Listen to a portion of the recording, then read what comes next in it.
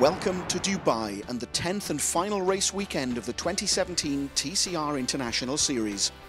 The United Arab Emirates provides the backdrop for the two races that will decide all three TCR championships, bringing the curtain down on a series that has spanned the globe from Georgia in April to China just 3 weeks ago. 4 men are still in the hunt for the driver's title. The series leader is Jean-Carl Vernay. 21 points behind is the Hungarian teenager HLTS. Mathematically still in with a chance are the two-time International Series champion Stefano Comini and Tashi's Mira Racing teammate Roberto Colciago. But the pair are 42 and 46 points respectively behind Vernay, with 55 on offer here in Dubai. Yeah, I mean, pressure. We just have to take the weekend like the other weekend, and that's all. Try to do a good job in qualifying to be sure that we're on the front rows and score good points, and we see where the other guys are at. I tried to think about the least I could, but as the weekend is coming closer and closer, I realized that it's impossible. So I tried to put it on the side and concentrate on my job this weekend to make the maximum, and I hope I can make it. Nothing is impossible for sure, but I think I need a miracle, a miracle to win this year. But I will try to do my best and to enjoy the last race of the season. I'm still pushing for try to win the championship, but it's a little bit tough with the point, and we will see what's going on during the race. Vernay is the clear favourite to win the TCR title and could clinch it in race 1. Tashi, though, is determined to take the fight down to the final race, while Comini and Colciago know that their slim hopes of the driver's crown now depend on mistakes and misfortune befalling the two men at the top of the points table. From Georgia, if you could ask me, like, what is my expectations for the year, I wouldn't say that I will fight for the championship lead or for the championship until the last round of the season. No, I think I've been learning from my mistake from last year, gaining experience in touring car. Trying to score points everywhere. It's good for the championship. Arrive at the last race with the 4 drivers that they can win the championship. So it will be a really tough race, and I don't know. I'm excited also to do this race. You know, in the life you win, you lose. Also, it's motorsport, it's life, and I enjoyed a lot my 2 championship, and it's a new history now.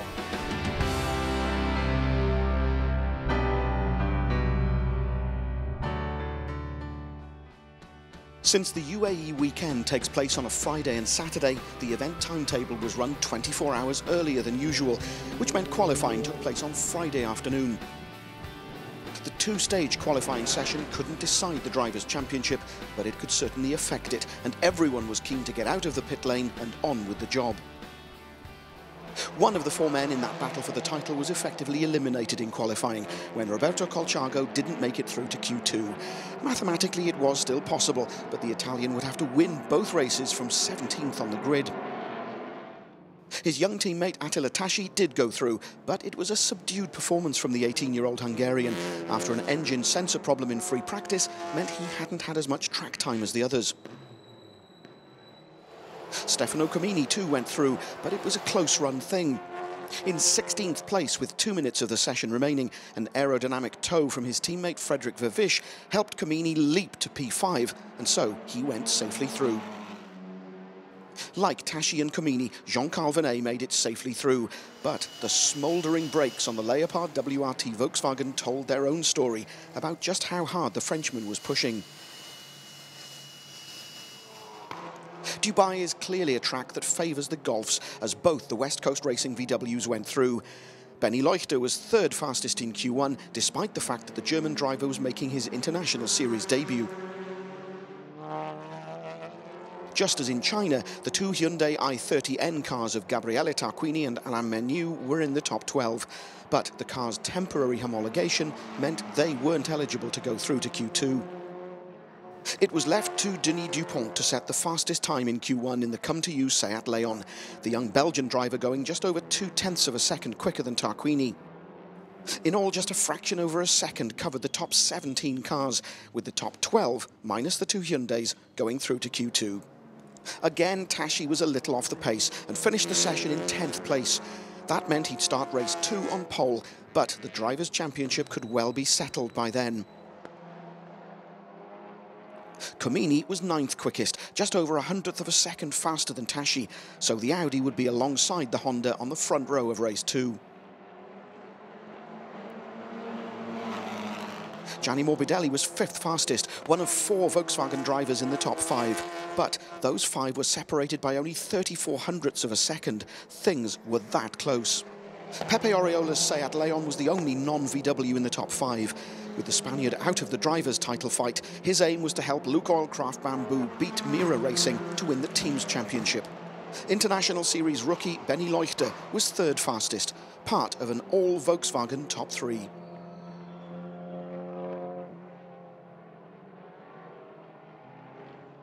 Vernay was well aware that he couldn't win the title in qualifying, but the 4 points he'd earned from qualifying second meant he was now 25 points clear of Tashi. Just finishing race 1 ahead of the teenager would give Vernay the title. Drafted into the Leopard Racing WRT team to help Vernay was Scotsman Gordon Shedden, a 3-time British champion. Amazingly, despite never having driven the car before he arrived in Dubai, Shedden was fastest and so would start race 1 from pole. Left it pretty late, you know, obviously 14th after the first part of qualifying, but to go and put it on pole position, it's great. It's brilliant for Leopard Racing. It's great. We've got a 1-2 and JK's right up there for the championship as well. So perfect result in qualifying. Now we can start to think about what we're gonna do tomorrow if we take a good start. I don't know the grid for tomorrow first race, so we'll see. But I think, yeah, like we said before the race, we just try to do like every weekend, and yeah, there is no more pressure than usual, so no, it's good. Let's see tomorrow. Confirmation then that it'll be a Leopard front row for race 1, with Tashi and Comini in those positions for race 2. For Tashi, starting from 10th in the season's penultimate race, it'll be a tall order to catch and pass Vernay if he's to stand any chance of keeping the title fight alive until the very last race of the season. What's more, both the teams and the car model of the year titles were still to be decided.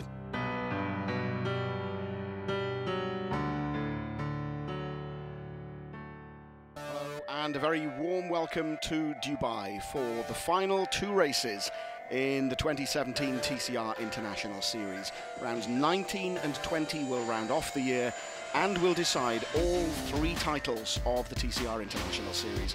Welcome then to the Dubai Autodrome. It's Mark James with you for the final time this year, talking you through the 2 of today's races.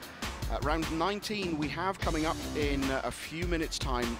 That's the man who we'll be talking about in a few minutes when we do the grid. It's Gordon Shedden from the UK who will be on pole, Pepe Oriola, always the joker, and Jean-Carl Vernay, all resting on him because it looks as though, barring disaster, he will be the 2017 TCR International Series Drivers' Champion. On pole position alongside Vernay, with Benny Leuchter making his debut in the TCR International Series in 3rd place. So 1, 2, 3 for Volkswagen. Alongside Leuchter is Pepe Oriola. Row 3 is Gianni Morbidelli and Denis Dupont.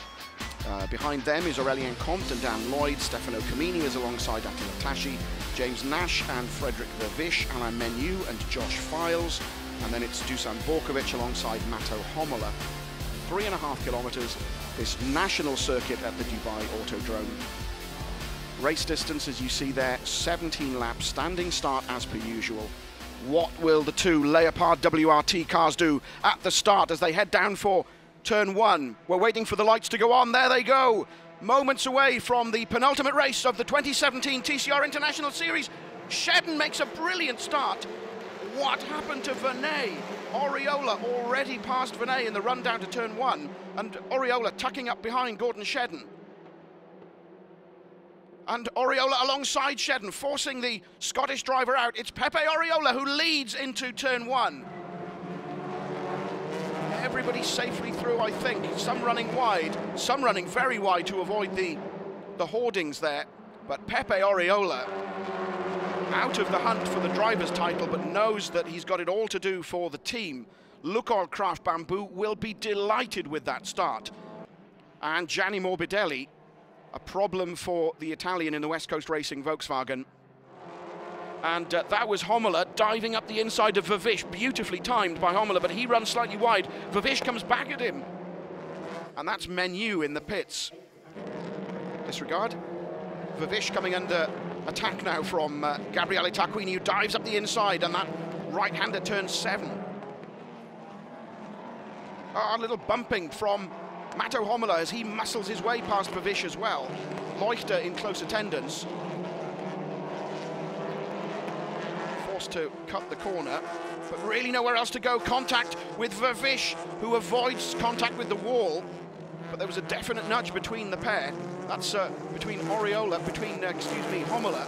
and Vervish. Dan Lloyd, what's happened there?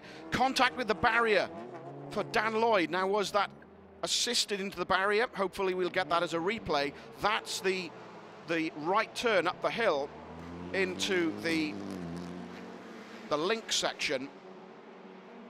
Tarquini, lights flashing, goes up the inside of Comini. Now there is Dan Lloyd in the background. Hopefully we can flick back. Indeed we can. And Colchago in the mix as well. Who hit who? Dan Lloyd definitely coming off worst. The safety car has been deployed. So that's one of the 3 Lukoil Craft Bamboo cars out of the frame. And that's Andrew Chisholm, the reaction of the Lukoil Craft Bamboo team manager.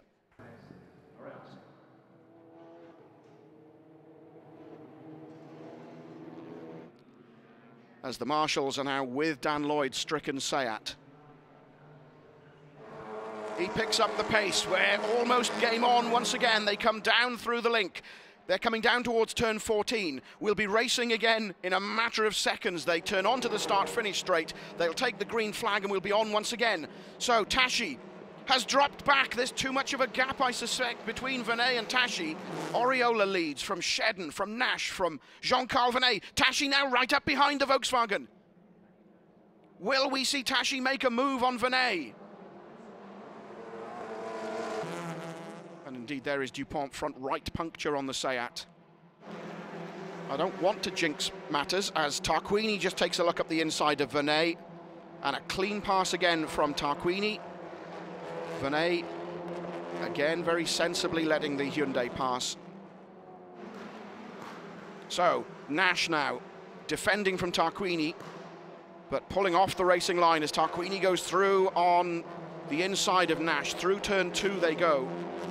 Tarquini now up into the podium places. And Tarquini is slowing. Tarquini is backed right off. He was right up with Shedden, and we saw a moment ago that the gap had opened. Tashi takes a look, but decides better of it. Vernay holds the line. So we're on the last lap. What can Attila Tashi do? Can he extend this championship battle to go down to the final race of the season? This lap will decide it. Tashi's up there too, but he really, really has to get past that Volkswagen. Vernay has the line. He goes through the right-hander. Vernay takes 3rd place from Nash. That surely is it, because Nash is now ahead of Tashi. So Pepe Oriola takes the win from Gordon Shedden, from Jean-Carl Vernay, who finishes 3rd, and so takes the title. Jean-Carl Vernay is the 2017 TCR International Series Drivers' Champion. Disappointment, frustration for Attila Tashi, but the battle for the team's championship will take our focus in the final race of the season. That's the result of round 19 of 20 in the TCR International Series. The podium places taken by Pepe Oriola, Gordon Shedden and Jean-Carl Vernay, with Nash, Tashi, Files, Comini, Homola, Borkovic and Kajaya rounding off the top 10. All the applause, all the congratulations from the Leopard WRT team for Jean-Carl Vernay, TCR International Series champion. That's the picture which will be on the websites, the forums, and the magazines in the next few days. Jean-Carl Vernay. Happy for me, for the team. It's been a really tough year for us. with a really bad luck, especially in Suriname, where we were close to get back on the championship. We had a gearbox failure, so it's really happy to end with a win. Jean-Carl Vernay cannot now be caught, and so Attila Tashi is not entirely secure in second place. Comini could still catch him by winning, with Tashi failing to score in the final round. Tall order, I know, but there it is. We did the job. We wanted to do it in race 1, so I think we can be really proud of us. It was tough race, tough battle. Like you saw, it was no team strategy. So I have to do it by myself. Take really bad start. I nearly stole. I don't know what happened because I worked on that, and all my start during the practice were really good. But no, race after was okay. I had still the same braking issue as in qualifying. So it was tough. I tried to do my best to stay calm. I mean, I was the most experienced guy compared to Attila, but congrats to him. Took a really good first lap. I mean, I think he did everything he can do. And no, I'm just really happy. So congratulations once again to Pepe Oriola on taking that victory, having won at opposite ends of the season. Took victory in race 2 at the opening round in Georgia, and victory number 2 in the opening race here in Dubai. Andrew Chisholm collecting the trophy for the winning team.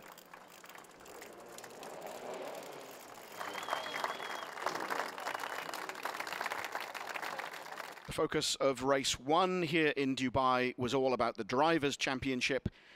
The focus for the final race of the 2017 TCR International Series switches slightly. The Drivers' Championship has already been secured by Jean-Carl Vernay. I was trying to do my sums hurriedly in the last moments of the first race, but I can tell you that Mira Racing has secured the team's championship. They cannot be caught. So the attention switches to who will finish as runners-up. We look at the lights. The revs rise. We wait for the lights to go on. All on! And I'm not sure if Tashi moved just before the lights went off. He seemed to creep forward. Will that be referred to the stewards? Pepe Oriola makes a stunning start again. So there is Oriola in the middle of your screen with Gianni Morbidelli just nosing ahead. James Nash on the left in the other. Red and white Seat. It's Tashi first to turn 1 with Comini. Then Morbidelli as there's contact in midfield involving James Nash and Oriola. They take to the escape road, running across the runoff area in turn 2, but really nowhere for them to go. But we will need to see that start back again. I'm sure that Tashi jumped the start. Oh, contact involving Gabriele Tarquini's Hyundai. And again and that's a big thump from one of the Seats. I think it was James Nash into the side of Gabriele Tarquini. No, indeed, was that Oriola pulling over? So Tashi then comes to the finish line at the end of lap 1. It's Tashi from Comini, from Morbidelli, from Dupont, Files, Vervish, Nash, Vernay, Homola and Leuchter. That's your top 10, and indeed it was Oriola tangling with Tarquini. All I saw was the number 4 on the windscreen. It was either 74 or 54 as it's Dusan Borkovic diving up the inside of Gordon Shedden, but Shedden retakes the position as the Serbian driver runs wide. So a brave move from Dusan Borkovic, but you can't do that to somebody like Gordon Shedden and get away with it. Shedden retakes the position. Oriola is in the pits. There he is.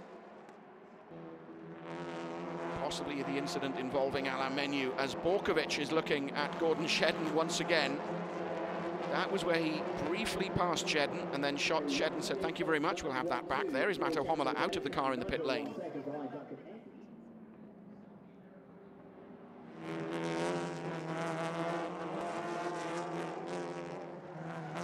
Oh, contact again, this time between Menu and Nash. And it's one of the West Coast cars, possibly Leuchter. Indeed, it's Leuchter in the 13 car that had to take to the runoff to avoid that incident, coming up the link section between the two parts of the international circuit that enable this particular configuration of the Autodrome here in Dubai to run as a national circuit. And a drive-through penalty for Attila Tashi for a jump start. And through the pit lane comes Tashi, very sensibly taking his drive-through penalty. Where will he? Now look at this, there's Tashi on pole position. He definitely moved. Unfortunately, we didn't get the lights in the top of your screen, but to my mind, watching the lights and watching Tashi, he definitely moved before the lights went out. So that's the cause for the drive-through penalty. Where will he have rejoined?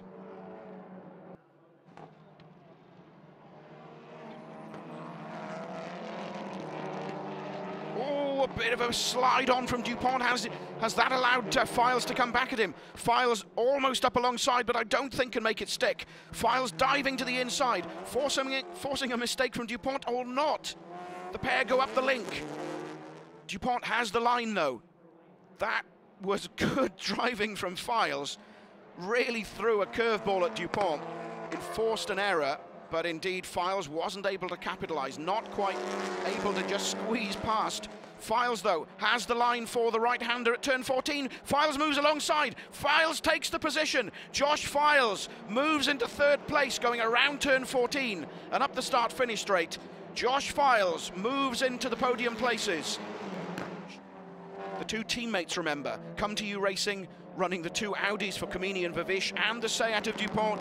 Vervish moves alongside and indeed takes the position. So too does Jean-Carl Vernay, forcing Dupont to run wide. And so Vervish and Vernay. Oh no, indeed, the Seat driver comes back and Leuchter is up there too. Just moves onto the gravel at the inside, kicks up a cloud of dust. But indeed, Vernay is held at bay by Dupont. So it's only Vervish that takes the position. Vervish moves into fourth. Dupont now fifth ahead of Vernay. This battle I don't think is decided in any way, shape or form. Leuchter is looking up the inside of Jean-Carl Vernay but thinks better of it. Dupont runs wide and Vernay takes the position. Jean-Carl Vernay moves into fifth behind Frederic Vervish, easing out Denis Dupont, who drops to sixth place.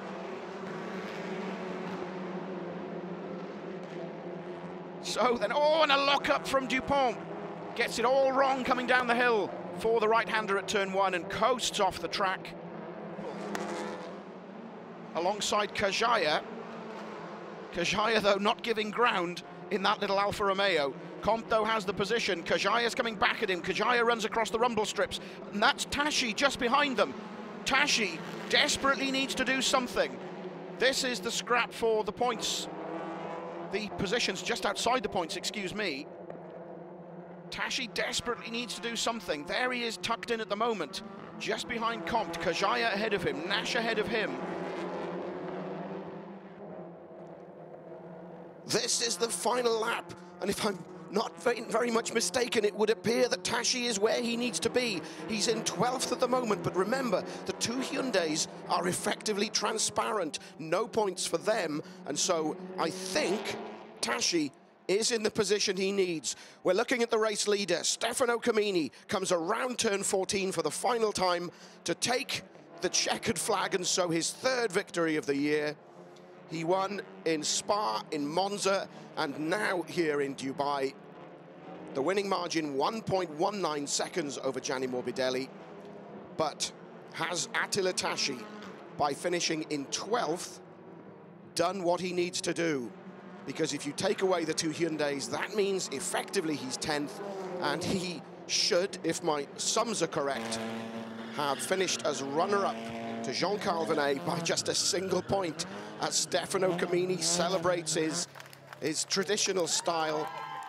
And indeed, there are the driver's points. A single point separates Tashi from Comini. So frustration for the Swiss driver, but a brilliant, dramatic way to end the season here in Dubai. Confirmation then that Stefano Comini takes the victory from Gianni Morbidelli and Josh Files, with Vervish, Menu, Leuchter, Shedden, Borkovic, Tarquini and David Kajaya rounding off the top 10. Yeah, exactly. It's a great victory. This is what we can do if we start on the front. The problem is to start on the front. As you know, I'm quite happy for this weekend. Car was still a little bit hard to drive, but in race 2 was okay, was a good car, and it permitted to me to arrive to the end.